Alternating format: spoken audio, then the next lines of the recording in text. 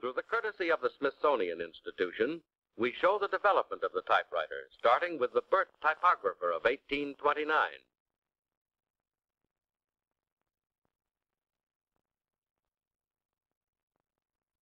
Next, the Shoals machine of 1868, the Remington of 1873.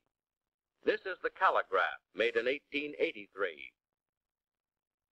Next, the Hammond typewriter, made in 1884. About 1900, the Smith Premier appeared, followed by the Blickendorfer in the same year. This is the first portable, a Corona, and this is the Bennett pocket typewriter. In addition to these standard machines now in use, modern business has created needs for special typewriters, such as wide carriage machines, justifying typewriters with which to make straight right margins, book type adjusted spacing machines which turn out copy like this, special forms writers, calculating machine typewriters, and card punch typewriters which turn out cards like this. This is the Remington Noiseless.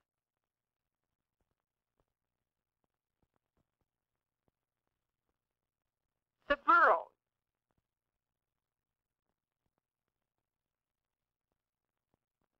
The Royal.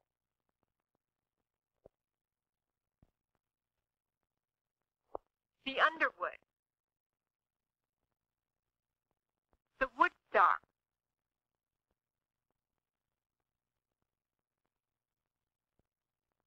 The L.C. Smith.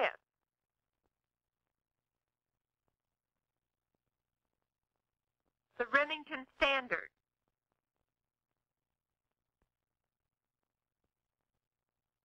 The Electromatic. This, of course, is the keyboard. This row of keys is called the home row. The four keys on the left of the home row, A, S, D, and F, are the guide keys for the left hand, while the four keys at the right of this row, semicolon, L, K, and J, are the guide keys for the right hand.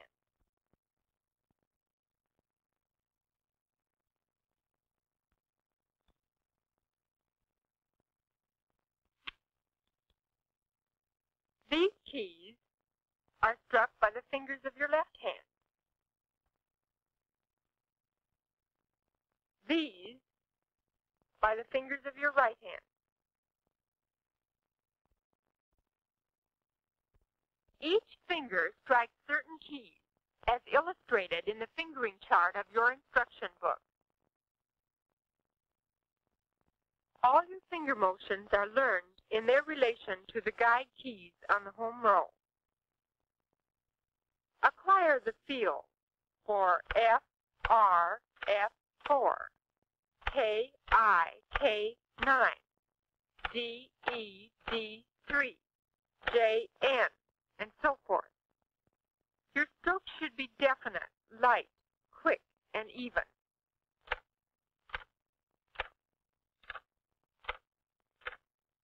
Hit the centers of the keys.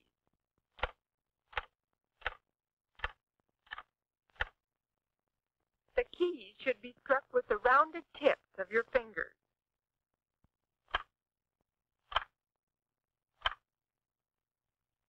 If you strike the keys with your fingernails, you are apt to have aching fingers or chipped nails. If you want to become a good typist, it will be advisable to follow a conservative nail style. Stroke the keys with your fingers curved.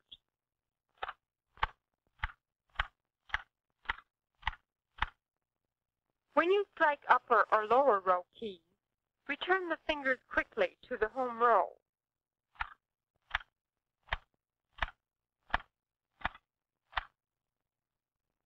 Don't let your fingers cling to a key like this. Don't slur your motions from key to key.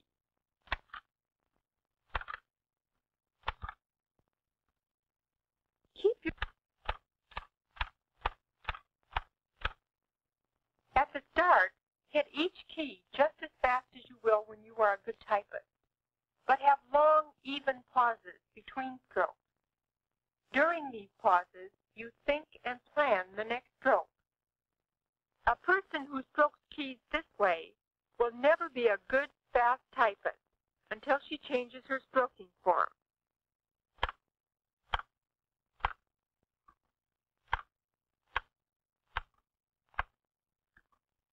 You see, there are no pauses, no spare time between strokes.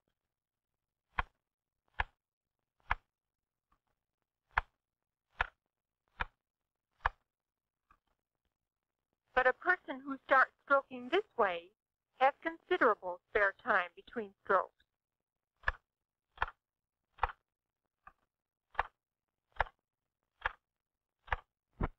Later, the spare time is cut down. More strokes are made per minute, and this is the rate.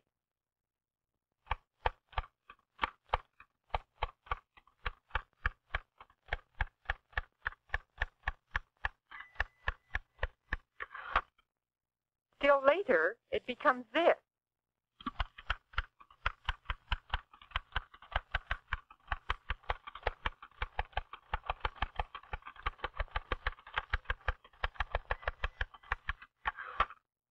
Finally, there is no spare time left between strokes, and the person is typing as fast as he or she can.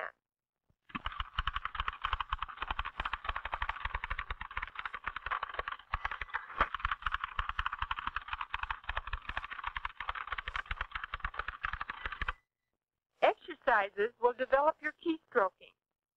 To develop your precision and rhythm, strike the home row keys alternately, from the outside in and then out again.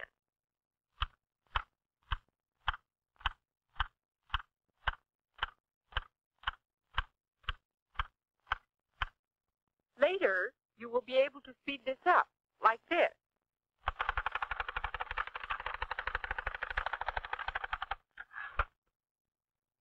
To develop your finger agility and control, use 2 fingers of each hand to strike the keys on the 3 rows in an alternate figure-8 pattern.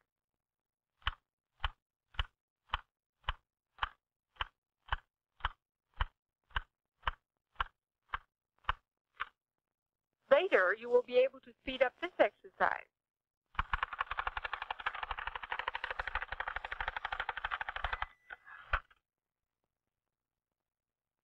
This exercise can also be done with the middle 2 fingers.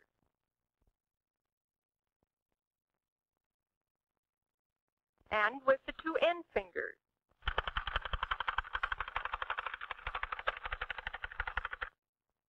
Learn to gauge your touch or stroking so as to produce copy of an even blackness. This is the mark of a good typist. Look at your typed sheet. Your copy should not look uneven like this.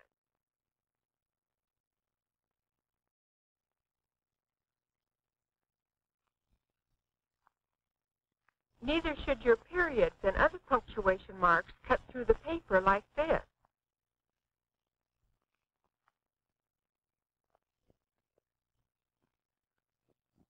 On the electromatic, the type bars are operated electrically. First, you start the motor by pushing this switch. Then strike the space bar several times to see if your motor is running. If there is no carriage movement, you'd better check the electrical connection. The motor turns this power roll.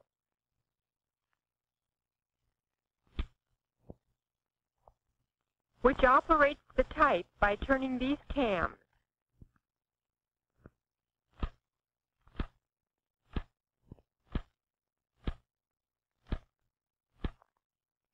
All type impressions are mechanically made uniform, regardless of how hard you strike the keys. A light touch on the keys is all you need. Be sure to shut off the motor when you stop typing for any length of time. Most people do their spacebar stroking with the right thumb.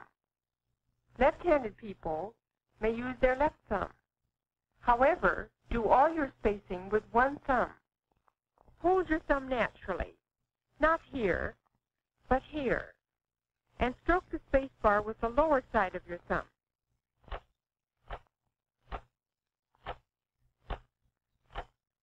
When the Shift key is depressed, your typewriter prints capital letters and the special characters above the number and punctuation keys. When using the Shift key with the left hand, keep your F finger on the Home key. When your right hand is used, keep your J finger on the Home key so that your guide positions are not lost. At first, shift evenly in 3 counts. Shift key down, keystroke, Shift key up. Later, with experience, you can speed up the action this way.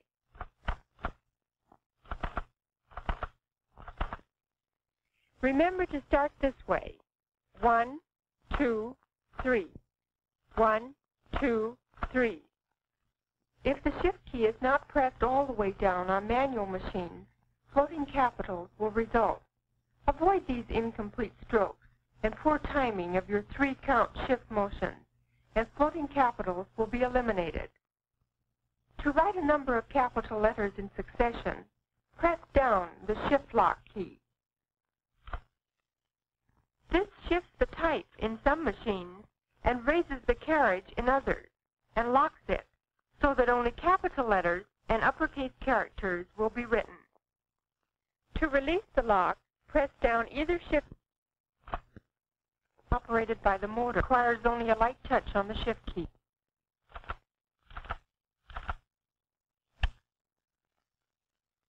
On the burros, the operation is identical.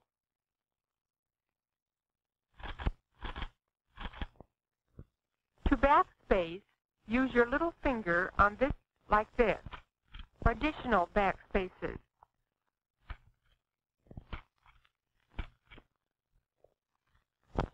Frequent use of the backspace key for striking over lightly struck letters indicates poor stroking form and wastes time.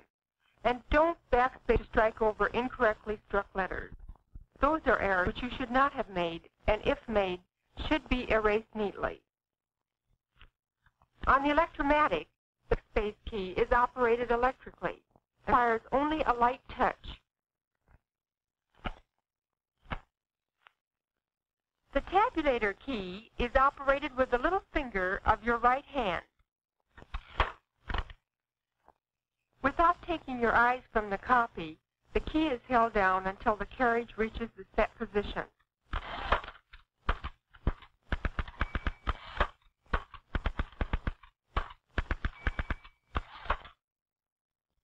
On machines equipped with bar tabulators, indent by stroking the tabulator bar with the first finger of your right hand.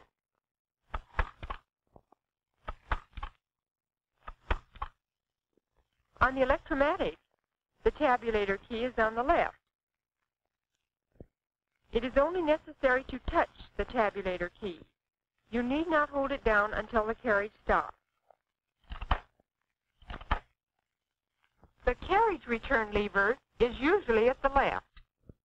This lever returns the carriage and at the same time operates the line space mechanism so that the paper is set for a new line. On manually operated machines, learn to return the carriage with a quick circular movement of your left hand, avoiding unnecessary effort and lost motion. Learn to judge how hard to hit the carriage return lever, so that the carriage returns the whole way without banging against the margin stop. That was not hard enough. That was too hard. That was better. Your hand should drop from the lever when it is about in line with the left frame of the machine, and should be back on the keys when the carriage reaches the right stop.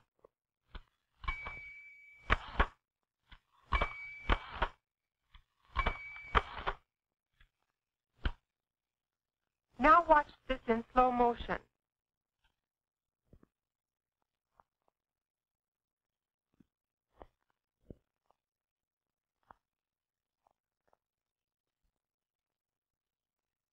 For additional line spaces, after the carriage has returned, strike the carriage return lever as often as required.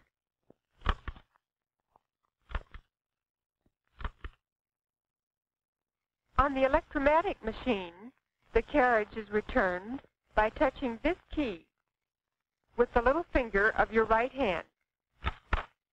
The Burroughs works in the same manner. As the carriage returns, the paper is automatically advanced for the next line. If additional line spaces are required on the Burroughs or the electromatic, touch the carriage return key lightly, as many times as necessary.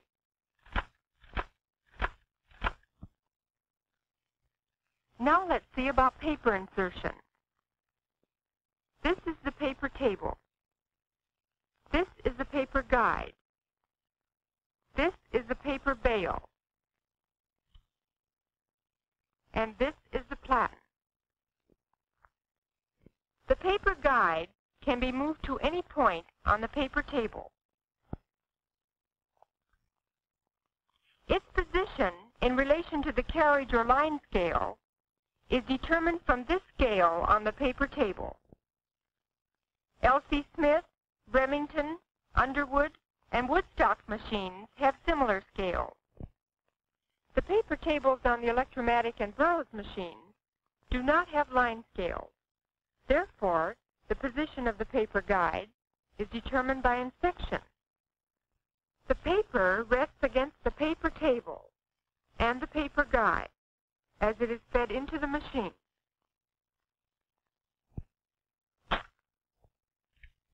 The paper bale holds the paper close to the platen.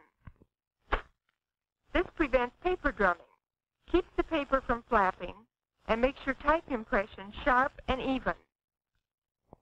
These rubber rolls should divide your sheet in even thirds. Otherwise, this may happen if you turn your paper back.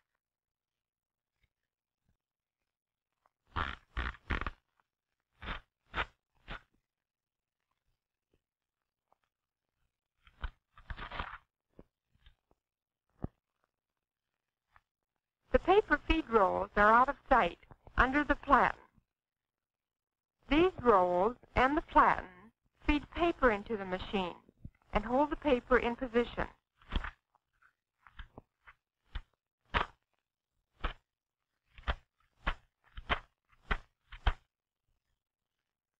To insert paper rapidly, arrange it so it can be handled easily.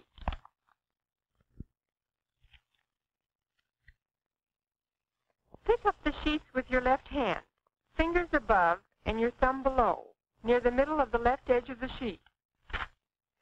Place the sheets on the paper table, with the left edge against the paper guide, and the top edge firmly touching the feed roll. With your right hand, give the platen knob a rapid twirl, and turn the sheets to the writing line. As you let go of the platen knob, bring your right hand forward, and with your right thumb, move the paper bale in place so that the paper is held firmly under the paper bale. You can do this in 5 counts. 1, 2, 3, 4, 5. Now watch the counts and motions blend into one continuous action.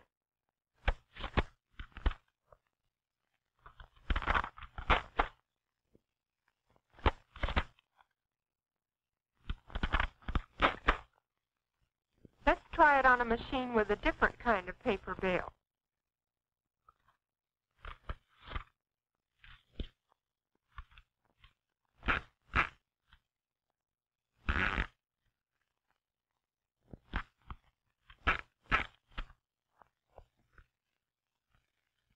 When you use a carbon pack, be sure to use smooth carbon and insert the pack squarely in the machine. If you don't, this may happen.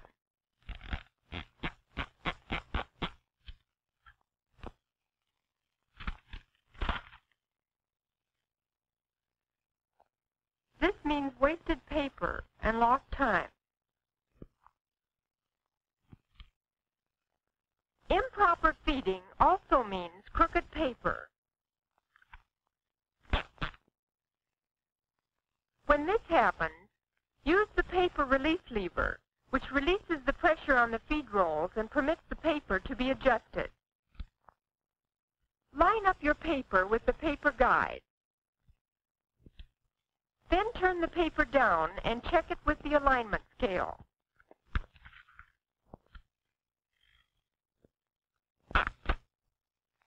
The paper release lever is always back of and inside the platen knob and projects upward like this.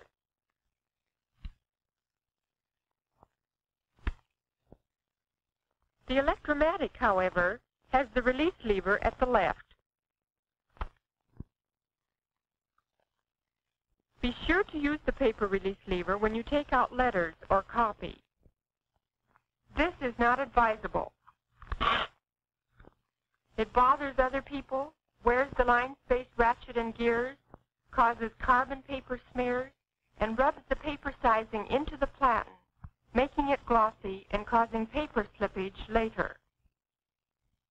The carriage can be moved to the right or left by holding the platen knob with your fingers and pressing the carriage release lever with your thumb.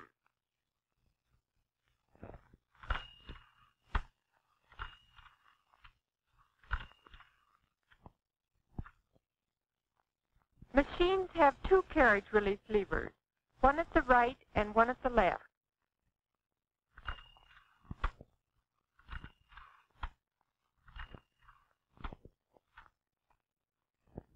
When you understand the basic technique, the next most important thing is intelligent and purposeful practice.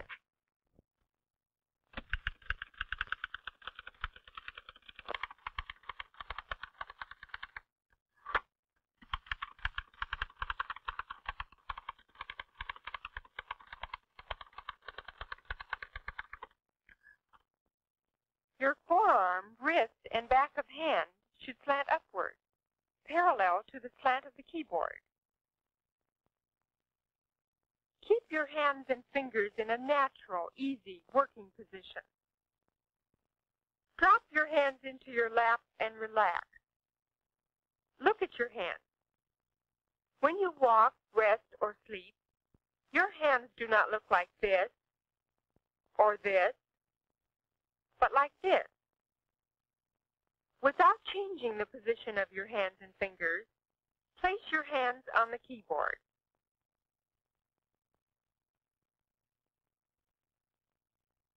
Fingertips down, wrists flat. That's your typing position, with your fingers on the second or guide row of keys. Your wrists should be comfortably down and in line with your forearm, palms close to the keyboard and frame. This position enables your fingers to reach easily over the keys and eliminates tension.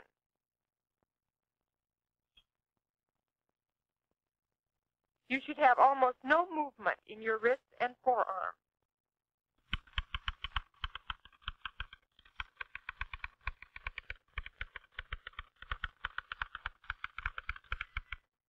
Read copy easily, without eye strain.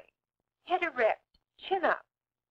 If you do much typing, some form of copy holder is useful. This surface keeps the copy at right angles to my line of vision. Both the top and the bottom of the copy are equally distant from my eyes. The real secret about motion is to use as little as possible. Do the necessary motions well. Eliminate the unnecessary ones. With your forearms and the back of your hand parallel to the slant of the keyboard, typing motions are confined to your fingers.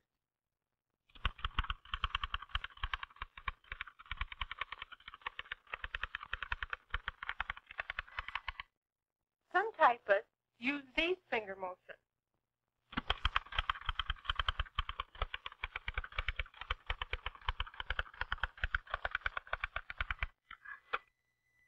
Or these.